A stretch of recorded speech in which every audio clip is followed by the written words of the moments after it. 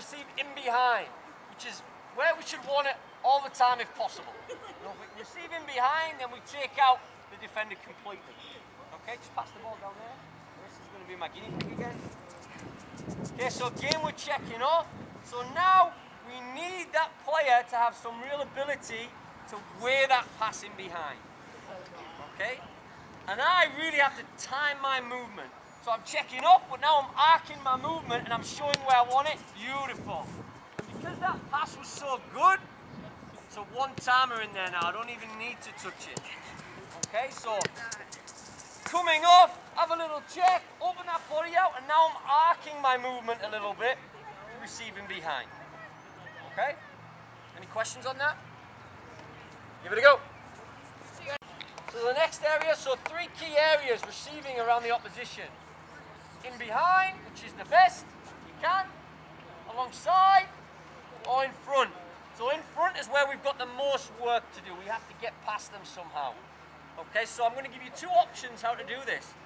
One, you can set your teammate and get the ball back like a give and go. Or you can receive and take on the player. Okay, so I'll show you. And it's important that if you tell them you're going to set it, if you want to combine with them, you tell them.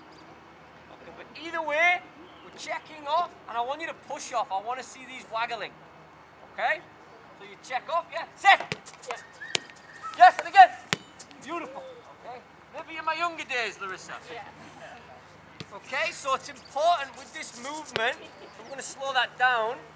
When I set, first of all, when I set, I'm arcing my movement and I'm giving myself this whole area.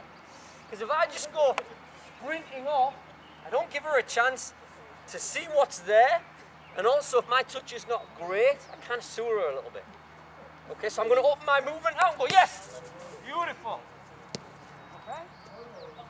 So arc your run, open your space out, and the next option, lay the ball down, Kate. The next option, I'm going to receive on an angle, and I'm going to drive. So yes, just give me it as a, just drop it on an angle for me. Yeah. Yes. Good. No, take it on, and then play it. Okay, and then you can use your ball mastery, your drop of the shoulder, anything you want to get past here. But the key rule is you have to engage. So ideally, your first touch engages, then it's a move, and then play it in.